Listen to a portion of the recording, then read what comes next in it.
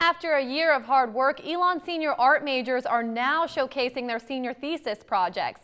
The gallery opened Friday and displays the work of 9 ELN students.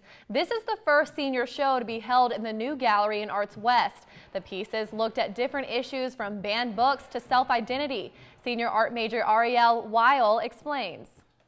Make everybody happy, and when it comes down to it, you need to make yourself happy. You're not going to be happy, especially in art, you're not going to be happy with anything you put out there if you're doing it to please somebody else.